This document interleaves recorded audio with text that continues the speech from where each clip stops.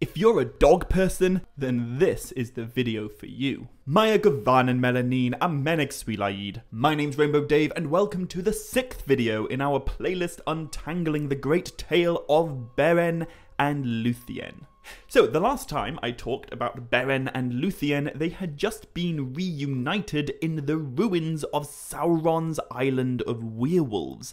Lúthien threw down the walls of Tolkien Gowerhoth, Sauron's prisoners were freed from their dungeons, and Sauron himself was soundly beaten by Huan, the giant talking dog. And Huan is a character that I will focus on a lot in this video, but after so much drama and tragedy in the last video, I want to begin this one with a rare moment of happiness between our two main characters. You see, right in the middle of their epic quest to steal a Silmarillion from Morgoth's crown, Beren and Lúthien take a bit of time off. They kind of take a break from their worries, and they just enjoy being in love together.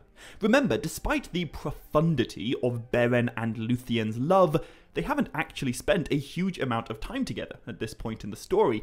Beren first stumbled across Lúthien one summer in the 464th year of the First Age, but he takes his time to introduce himself. Like a full 3/4 of a year, in fact. Remember, Beren was caught in like a sort of spell when he first saw Lúthien dancing, and a chain was upon his limbs until the coming of spring in the next year. Then he spoke his first word to Lúthien, and Lúthien laid her hand in his, and they fell in love, and they had joy that no others of the children of Ilúvatar have ever had. But that was only from spring to summer, only a few months at most. Then Beren was manhandled before the throne of Lúthien's father, Eleuthingol, and he was given the quest of reclaiming a Silmaril and returning with it in his hand to Doriath in order to earn Lúthien's hand in marriage. And then he immediately departed for Nargothrond. So that was in the summer of the 465th year of the First Age, and before the end of that year, Finrod Felagund was dead. And so, as autumn turns to winter and the year changes again, Beren and Lúthien are finally free to renew their time of joy and to steal just a few more months of time together before returning to their life-threatening, world-changing quest. And although this vacation from their worries takes place during winter, and do remember that they're currently in the north of Beleriand, and Beleriand is to the north of Middle-earth, so winters in this part of the world are probably pretty brutal. Anyway, we're told that though winter came, it hurt them not.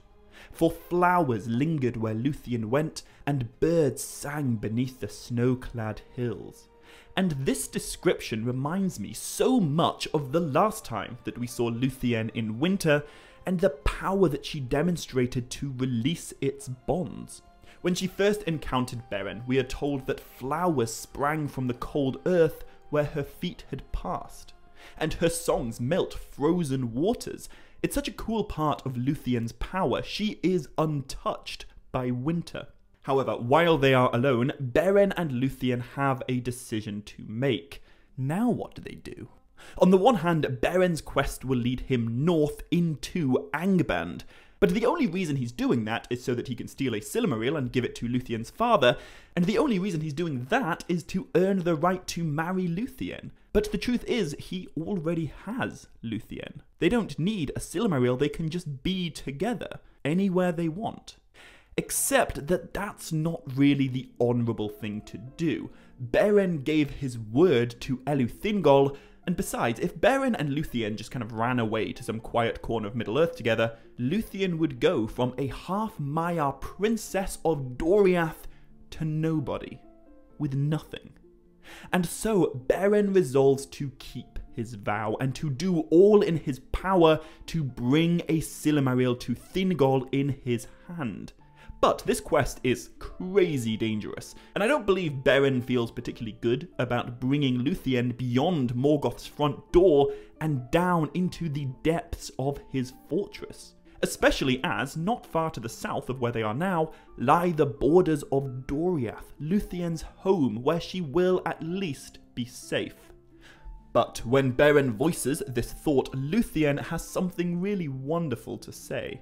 Either he may choose a life of wandering upon the face of the earth, or he may choose to challenge the power of darkness upon its throne, but on either road I shall go with you, and our doom shall be alike.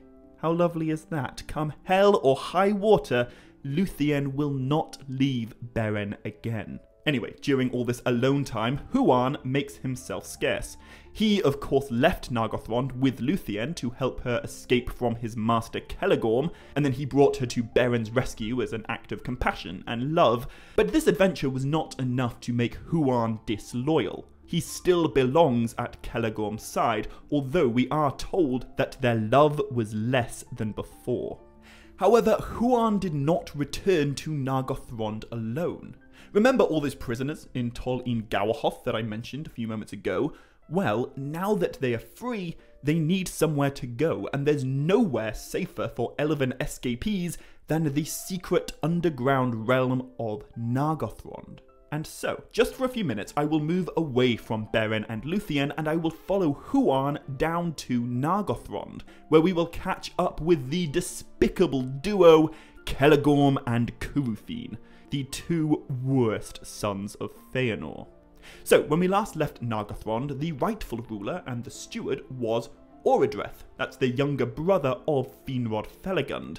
And now that Finrod's gone, Orodreth is effectively the king in his own right. Nargothrond belongs to Orodreth. However, the people of Nargothrond, they belong to Celegorm and Curufin. Tolkien tells us that Orodreth had no power to withstand them, for they swayed the hearts of the people. But all of that begins to change with the return of Huan and the many former prisoners of Sauron's.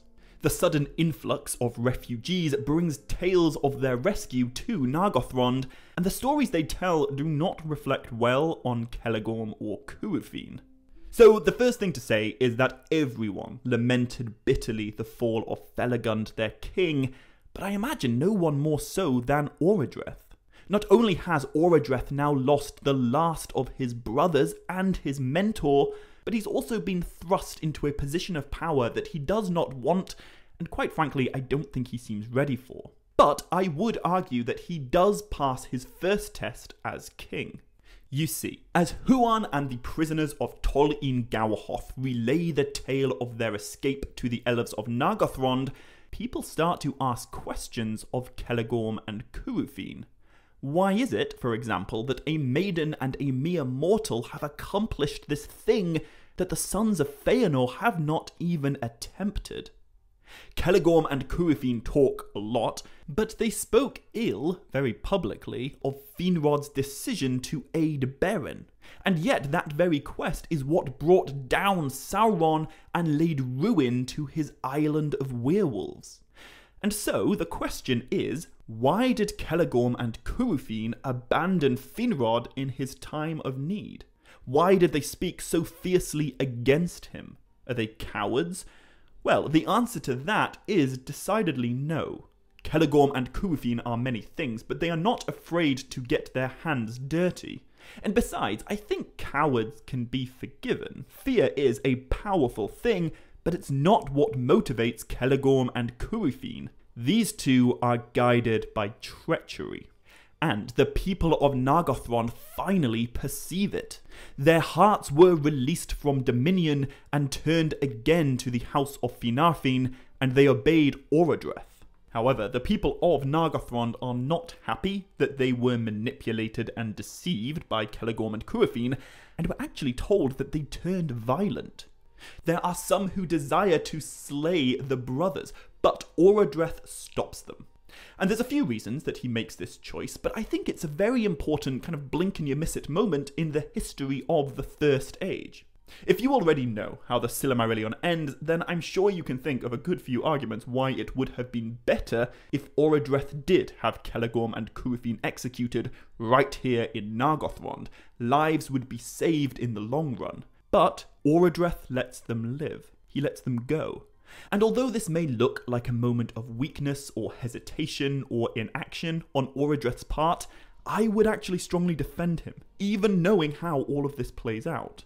You see, Tolkien tells us that one of the reasons that Orodreth forbade the lynching of Celegorm and Cuathine is that the spilling of kindred blood by kinslaying, that's what set Celegorm and Cuathine down such a dark road in the beginning.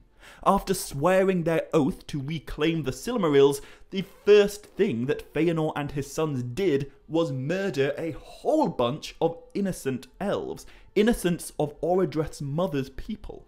For blood ye shall render blood. That's what Mandos said in his prophetic doom, and I think Orodreth realizes that elves killing elves, and particularly him killing his own cousins, would bind the curse of Mandos more closely upon them all. So he lets them live. But this also very much reminds me of some words of wisdom that Tolkien wrote a lot later in The Lord of the Rings and then gave to Gandalf. Many that live deserve death, and some that die deserve life. Can you give it to them?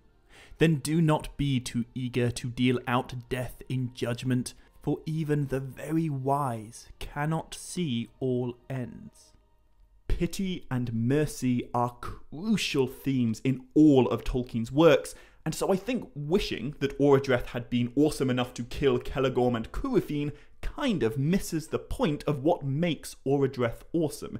It's not flashy or particularly cinematic, but it is very admirable. Anyway, just because Orodreth doesn't kill his cousins doesn't mean he doesn't punish them at all. We are told that Celegorm and Cuathine would never again be granted bread or rest within Orodreth's realm, and they're effectively banished from Nargothrond. We're even told that Orodreth swore that there should be little love between Nargothrond and the sons of Fëanor thereafter. And I think in this moment we see a little bit of the difference in personality between Celegorm and Cuathine by looking at the very different ways in which they react to this banishment. Celegorm, he shouts, "Let it be so!" and there was a light of menace in his eyes, but Cuathine smiled. They each take a horse and they ride away like fire, but very, very interestingly, we are told that their own people did not go with them, for all perceived that the curse lay heavily upon the brothers, and that evil followed them. And what makes this especially cool is that Cuathine's own son is among the elves who repudiate his evil deeds and who remain loyal to Orodreth in Nargothrond. A few videos ago I mentioned Celebrimbor, the son of Cuathine and the grandson of Fëanor. And Celebrimbor is going to go on to become one of the chief characters of the early Second Age. He is the guy who forges the Rings of Power alongside Sauron.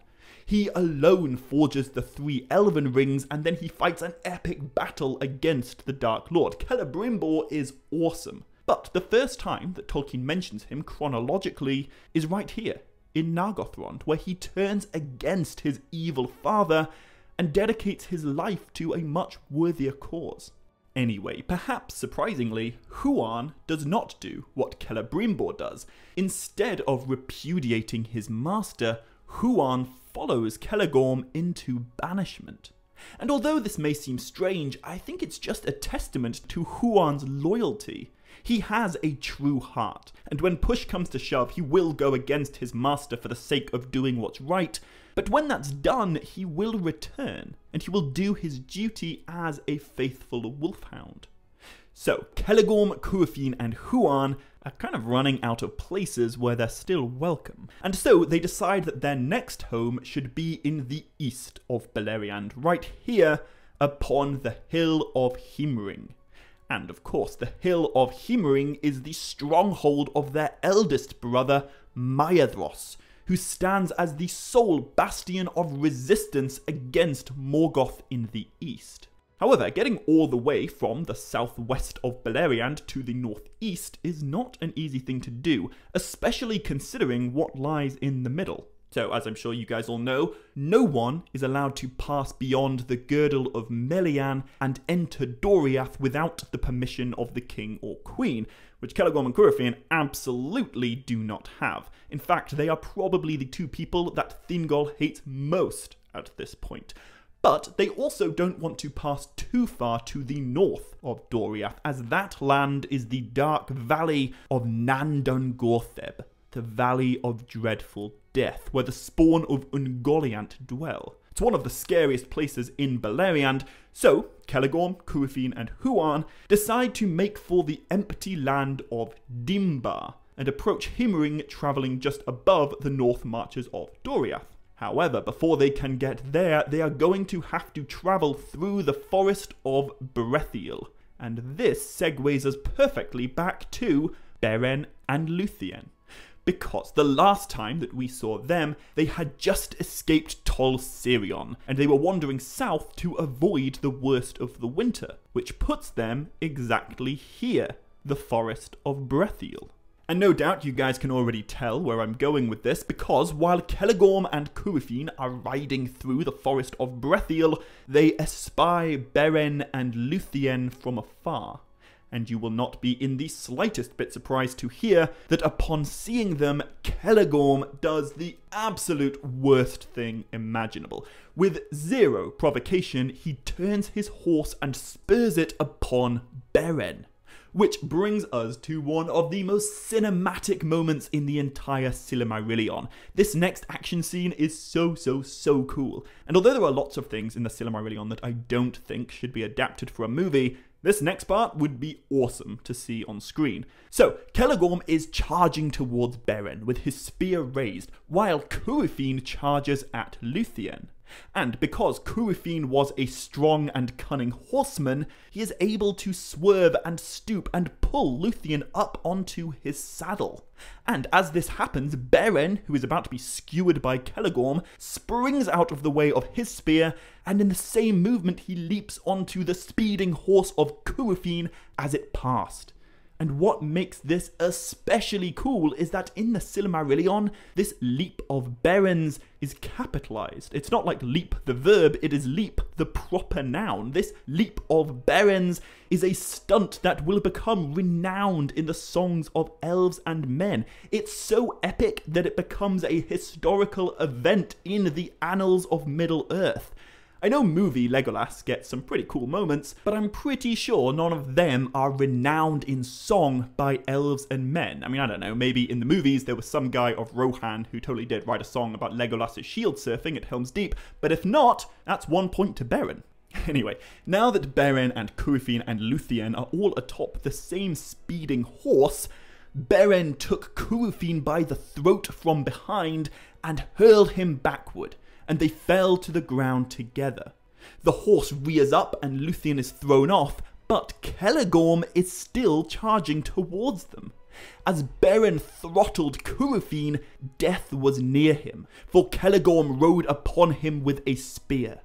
But in this moment, Beren's life is saved not by Lúthien, but by Huan. As Celegorm's spear flashed, Huan forsook his service and sprang upon him so that his horse swerved aside and would not approach Beren because of the terror of the great hound. And this is it. Huan and Celegorm were on shaky ground anyway before the whole Tol in Gauahoth thing, but this is the end of their relationship. Huan will never follow Celegorm again. We are told that Celegorm curses his former dog, but Huan was unmoved. Anyway, while that's going on, it seems that Beren is still choking the life out of Curufin, and the only reason that he doesn't kill Curufin is the intervention of Lúthien. So, just like Orodreth, Lúthien understands the value of mercy and the profound consequences of kinslaying, and so she forbade the killing of Curufin. However, there are no rules against looting a vanquished foe, and so Beren takes from Curufin his gear and his weapons, and among them is a particularly important knife that is remembered as Angrist. Now, remember that knife, it'll become very significant in next week's video, and just to foreshadow why, I will tell you exactly what Angrist means. Because that ang prefix, it shows up over and over and over again in Elven words. We see Angband, Angrod, Angayanor, the Witch King of Angmar, and what it means is iron. And just as Orcrist means the orc cleaver, Angrist means the iron cleaver. And the reason for that is because this is the dagger with which Beren is going to try and cut a Silmaril from Morgoth's iron crown. But I'll talk all about that in the next video. Anyway, Beren lifted Curufin and flung him from him, and he said to Curufin, "Your horse I keep for the service of Lúthien, and it may be accounted happy to be free of such a master." Which is a sick burn, but then Curufin curses Beren by saying, "Go hence unto a swift and bitter death." But Beren doesn't care, he just turned away and took no heed of their words. Which brings us to what is probably Curufin's absolute lowest low. He jumps up onto his brother's horse, and in shame and malice he takes Celegorm's bow, draws back an arrow, and aims it at Lúthien. And I think it's interesting to note that shame and malice are two of the exact same words that Tolkien used to describe Melkor way back in the beginning of the Silmarillion, when Melkor first wove discord and corruption into the theme of creation. Melkor was filled with shame, of which came secret anger. So there you go, Curufin. You know you're a bad guy when Tolkien compares you to Melkor.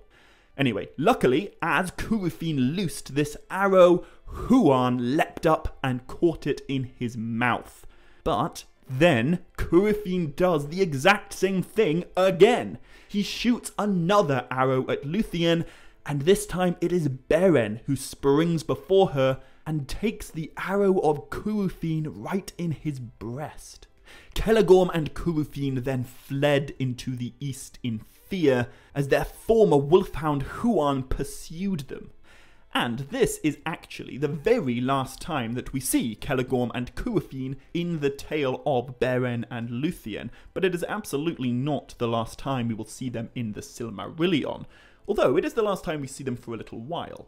It seems that Celegorm and Curufin do indeed successfully make it to Himring, where they lick their wounds and they lay low for a while, but I think it's worth noting that the rest of Beleriand now knows what awful people they are. They can't use charm and deception to manipulate people anymore. No one's gonna trust them. And we'll see how this has major ramifications for the oldest brother of Celegorm and Curufin, Maedhros.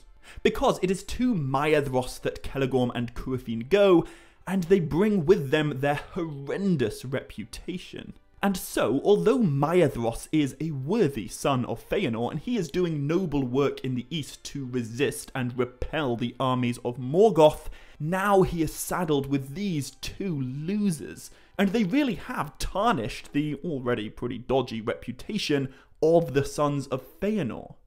There will come a time in the very next story that I go through where Maedhros will need the support of the Elves of Nargothrond, but they won't send aid, because they don't trust his brothers. It's so infuriating. Reason 101 to hate Celegorm and Curufin.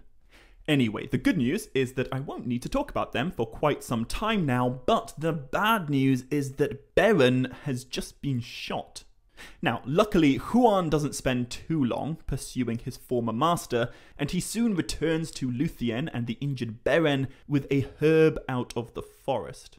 Now, we aren't explicitly told what this leaf is, but I think one of the safest guesses would be that it is Athalas, Kingsfoil, the very same healing weed that Aragorn will use more than once in The Lord of the Rings. And with the herb of Huan and the arts of Lúthien's love, Beren is eventually healed, and they return together to Doriath. But this is where Beren is once again torn between his oath to Thingol and his love for Lúthien. And the reason that this doubt enters his mind right now is because Lúthien is finally safe again. She's finally back home within the guarded kingdom of her parents. And if Beren lets her come with him to Angband, he will be leading the fairest of all the children of Ilúvatar into almost certain torment and death. And so, one morning, Beren awoke early, before the sun, and while Lúthien was still sleeping upon the grass, he committed her to the care of Huan and left in great anguish. And you might be thinking this is kind of frustrating, like they've already had this conversation and Lúthien has already told Beren, "On either road I shall go with you, and our doom shall be alike." But don't worry, because Beren's whole plan to sneak away and complete the quest on his own is about as futile as Frodo's plan to sneak off alone and complete his quest. Frodo had a Sam, and Beren had a Lúthien. But as Beren rides off north without her, he does believe that he is saying farewell to her forever, and so he sings a goodbye song to love and light. And in the Silmarillion we are given a part of this song, but in Canto 11 of the Lay of Lúthien we actually get the whole thing. "Farewell, sweet earth and northern sky, forever blessed, since here did lie, and here with lissome limbs did run, beneath the moon, beneath the sun, Lúthien Tinuviel, more fair than mortal tongue can tell. Though all to ruin fell the world, and were dissolved and backward hurled unmade into the old abyss, yet were its making good for this, the dawn, the dusk, the earth, the sea, that Lúthien on a time should be." And I think there's a really beautiful sentiment here, because what Beren's basically saying is that although the world is full of darkness and discord, and that any number of awful things can and very well might happen in the future, the entire world could be undone in fire and ruin, but that's okay. It's worth it, because for a time, Lúthien existed. Just by living in it, Lúthien makes a marred world good. Anyway, it turns out that as Beren sings this goodbye song to life and the world, Lúthien hears him, and she sings a song of her own in answer. And the reason that Lúthien is able to hear this song is that although Beren left her in Doriath committed to the care of Huan, Huan understands that what's best for Lúthien is letting her make her own decisions. I guess he knows that whatever suffering may await her on the quest of the Silmaril is only a fraction of the suffering that she will endure if she's left alone without Beren. So, although I guess it's kind of sweet that Beren wanted to protect Lúthien, it was never a particularly realistic goal. As both Lúthien and Tolkien have explicitly stated, their dooms lie together. Whatever happens to one must also happen to the other. And so, Huan lets Lúthien ride on his back once more, and he bears her swiftly hard on Beren's trail. But before Huan and Lúthien catch up to Beren, they first take a little detour back to Tol Yn Gawrhoth. And the reason for this is that he and Lúthien are going to need disguises if they're to successfully make it past the gates of Angband. And so this brings us back to two characters that I talked about the last time we were in Tol Yn Gawrhoth. One is Draugluin, the first werewolf and the sire of that entire evil race, and the other is Thuringwethil, the super mysterious vampire who once served as Sauron's herald. Now obviously we know that Draugluin was slain by Huan, and although we know absolutely nothing about the details of Thuringwethil's death, we do know that she's dead, and so, using some kind of elven magic, or perhaps even some magic of Huan's, we're not really told, Huan and Lúthien change their shape into the Wolfheim and Bat Fell of Draugluin and Thuringwethil. They wear their forms as dreadful garments. Just like Finrod did a few videos ago, they basically shapeshift into their fallen enemies. And so, when Lúthien and Huan do finally catch up with Beren, what he sees approaching him are not his lover and his friend the dog, but instead a ghastly vampire and a werewolf. And it's not until Lúthien casts aside her disguise that he figures out what's actually going on. So once again, Beren strives to dissuade Lúthien from following him into danger, but this time it is not Lúthien who answers him. She must be getting pretty tired of repeating herself. Instead, it is Huan. And remember, Huan is only permitted to speak 3 times in his life. And he's already spoken once to Lúthien. So what Huan says to Beren is the second to last thing that he will ever be allowed to say. Anyway, what Huan says to Beren is this. From the shadow of death you can no longer save Lúthien, for by her love she is now subject to it. You can turn from your fate and lead her into exile, seeking peace in vain while your life lasts. But if you will not deny your doom, then either Lúthien, being forsaken, must assuredly die alone, or she must with you challenge the fate that lies before you. Hopeless, yet not certain. And so, finally, Beren gets it into his head that there is simply no way for Lúthien to be divided from the doom that lies upon them both, and he finally stops trying to dissuade her from joining him. By the counsel of Huan and the arts of Lúthien, Beren was transformed into the werewolf shape of Draugluin, and I assume Huan turned back into his regular self, because although Huan still has plenty of epically important things to do in this story, he can't follow his friends on this stage of their quest. And that is because Beren and Lúthien are now within sight of the gates of Angband. The time has come for our heroes to attempt something that no other character in the Legendarium has ever done before, or will ever do again. They are going to try and sneak inside the iron prison of Morgoths, and ideally sneak back out again, with a Silmaril in their possession. And so, that's what I'll talk about in the next video, the most daring part of the quest so far, the part that takes Beren and Lúthien all the way before the throne of the Dark Lord. We'll get to see Angband up close, we'll get to see Morgoth in his element, and we'll also meet a brand new villain, the mightiest wolf ever to walk the world. So, to make sure you don't miss that, hit subscribe if you haven't already, and don't forget to hit like and leave a comment on this video if you want to. Anyway, as always, until next time, my dear friends, much love, stay groovy, and navaer melyn.